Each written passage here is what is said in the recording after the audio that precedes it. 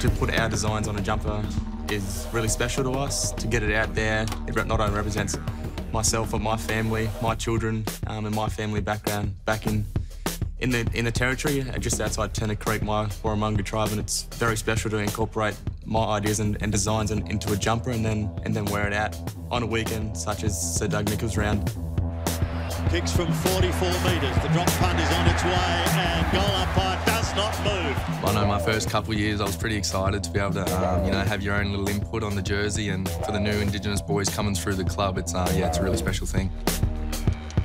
For the other boys to wear it, they have so much respect in the jumper and what goes into wearing it, and feel so special that we can celebrate the past and the future going forward with what we do and how we play footy.